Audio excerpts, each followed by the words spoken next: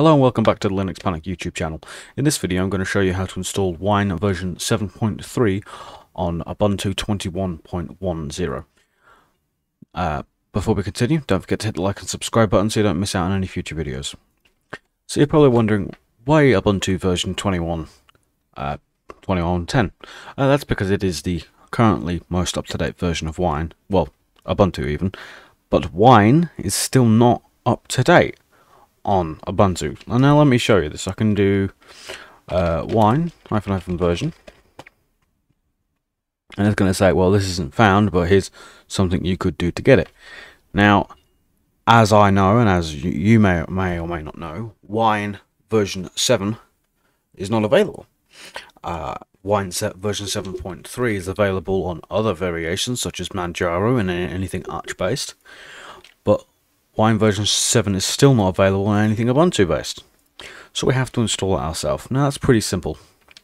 So first off, let's just do some quick zoom in. Right. So let's begin with the install of Wine. So to do that, we need to enable the 32-bit architecture for Ubuntu. To do that, we do sudo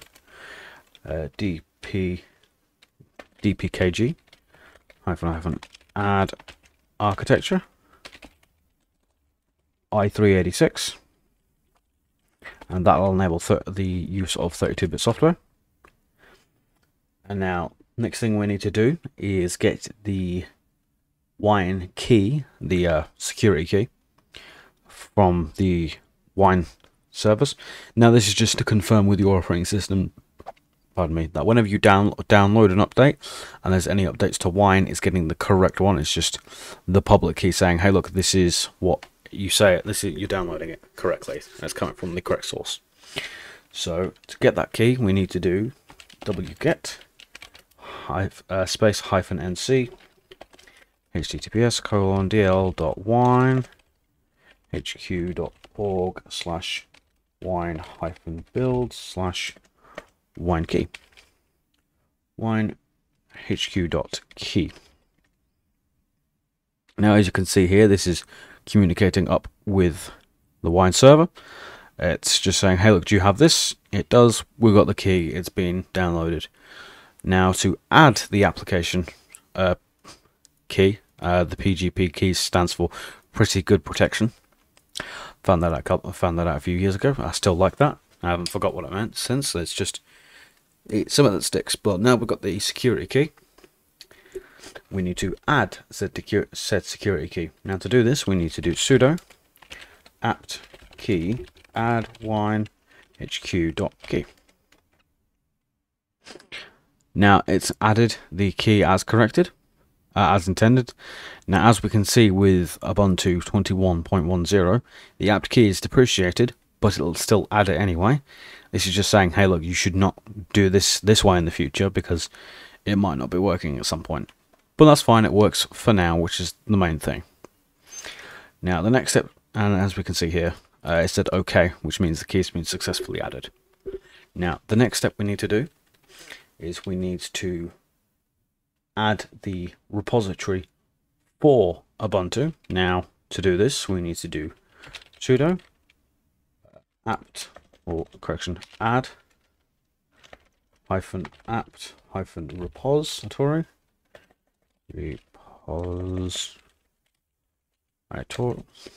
however I can spell repository, so apostrophe deb. Now if you don't stick the apostrophe here, it's not going to download it. It's not going to add the correct repository. So you need to add the apostrophe, otherwise it's not going to work at all. So deb https://dl.wine-q.org/wine-builds/vocal space main, and then apostrophe again. What this is going to do, it's going to add the repository. As we can see here, it's just saying, hey look, can I please get this? I'll go yes, continue. It's adding all the entries that needs to then get it and make it available for updating from pulling updates from in the future. Now, as we can see here, it did have an issue connecting to or getting the builds from WineHQ. Sometimes that does happen. Repository, that is missing the focal release. Updating from a repository can't be done securely, is therefore disabled by default. So sometimes this does happen, because this is just saying, hey look, I can't exactly guarantee this, which does happen whenever it comes to doing it. So what I'm gonna do is just go double check to make sure this is all working fine. As it turns out, I was wrong. I needed to put impish main.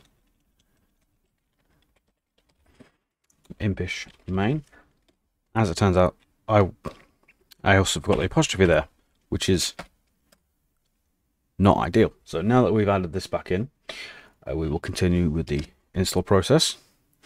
Now, this is what belongs to Ubuntu. Well, this is the Ubuntu 21.10 variation. As we can see here, this is still saying it does not have it.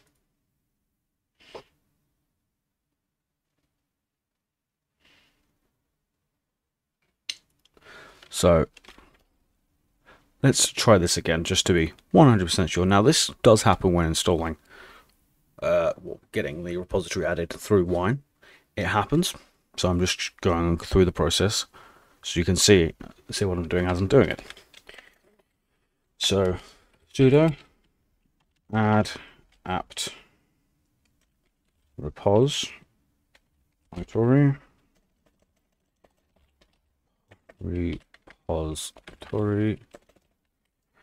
help if I could spell deb dl.wine-hq.org/wine-build/ubuntu. Aha, that's where I went wrong. Now, before we proceed onwards, when I was typing this before, I wasn't putting the Ubuntu part here, so it was wine-builds. Then I forgot the Ubuntu. Now, I should know better, seeing as I've made an install script for this in the past, but we will make mistakes. So once we've corrected the mistake and put in the necessary apostrophe in the correct place, hit enter. This is going to go, okay, can I please have the repository needed? And that's what it's going to do. It's got all the packages, everything should be working fine. I don't know what it's trying to look for here. This is an issue with with Wine. With the WineHQ server, so there's not really much we can do about that. So now that we've added the repository, we need to update package list. We can do that with sudo apt update. Just quick and simple. Now, before I started this video, I made sure that Ubuntu was correct and up to date before I started, so we wouldn't be stuck forever.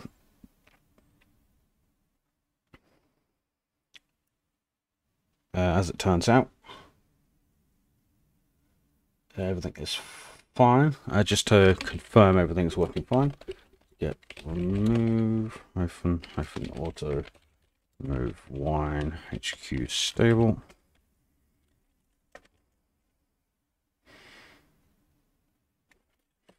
Right, so we want to go back to impish main, confirm it's there one more time. Found existing, adding, disabled deb src. Now, as it turns out, it's right. Error here, notice error. Does not have a release file. I find that to be incorrect, seeing as I've just checked it myself.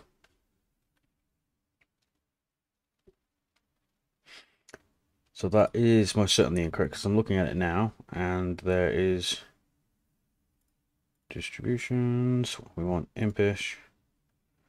Well, there is a release file that currently exists, so I don't know what's going on there. But that's fine. So once we've got to this point here, we need to actually install Wine. So to do that, it's sudo apt install install recommends wine HQ stable. Now, just to confirm this is exactly what it should be, we're going to grab this back.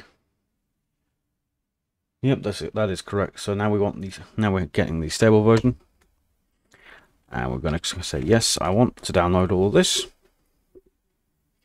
Whilst we wait for that to download, we are going to go get a bit of software to confirm that it is working. So to do that, we will go grab a couple of pieces of software whilst we wait. So I just need to wait for Firefox to wake up, because I've not actually used Firefox since installing this virtual machine. I am currently doing this on a virtual machine, but this will work on any sort of Ubuntu 21.10 install that you may or may not have running.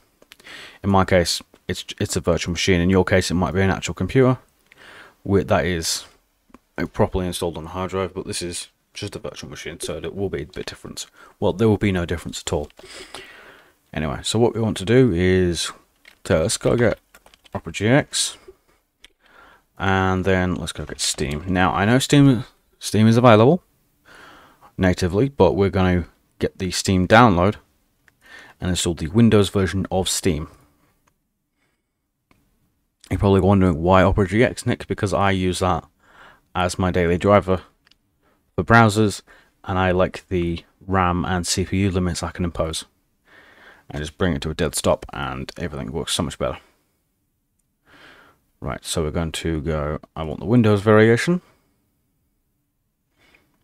I want to save this, and then I'd like to then download Opera GX for Windows.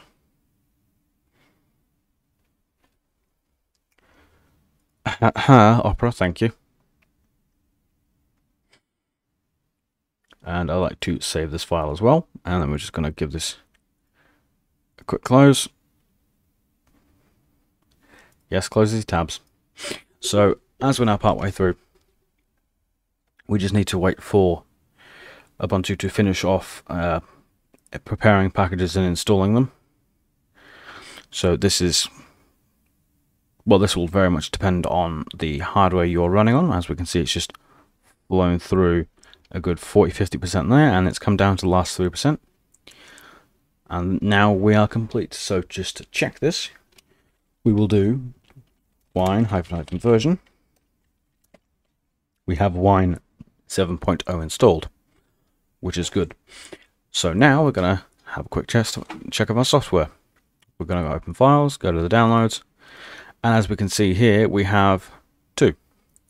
We have Opera GX, which we're going to start with. Now we're going to do open with other application, and Wine Windows Program Loader. You need to do that for the first time you run AXE on Ubuntu, because it's not actually said, hey look, I know what this needs to run with. Once you've done it the first time, any other exe should pick up the fact it needs to run with the Wine Programs Loader, and you'll be off to the races. Now the first time you run Wine as well, it will bring up the Wine Mono installer. That's just part of the course. It's just to make sure everything's working fine with Wine, and Wine should work from there just fine. So now we just need to wait for the configuration to be updated. Again, it's seconds, it's fine. So whilst we give this a quick wait, we will just give this a quick run. So as you can see here, I'm currently using two of my cores available. Install path is invalid. Now this happens every time, so it's fine. So we're just going to do documents and install. As we can see here, the fonts do look a bit funky in some places. That is just down to why not having the necessary fonts available for it, but that's no bother. We now just need to wait for it to finish installing. Anyway, as we can see with the current virtual machine, I am using two of my cores. I have 4 gigs of RAM. Well, I have 4 gigabytes of RAM assigned. As we can see here, it's not quite 4 gigabytes of RAM, but it's fine. As we can see, it's working perfectly okay. We're also using the desktop environment 940.5 and Window Manager Mutter. So this is what does all of this. Now, ooh, hello. It's not responding, so we'll just force quit it. Sometimes this happens, but we'll just run the Steam setup because that's a good testing method. Because Steam runs perfectly, well, Steam installs perfectly fine every single time I have found, with no issues at all. This here loading bar gives me Windows XP vibes, because I remember this is the sort of loading bar you'd see in Windows XP. It looks old, but it works just as fine, and it's very nice to look at. Right, now we just need to wait for Steam to do Steam things, and then whilst we wait, oops, turns out I didn't actually have speed test installed. I thought I did.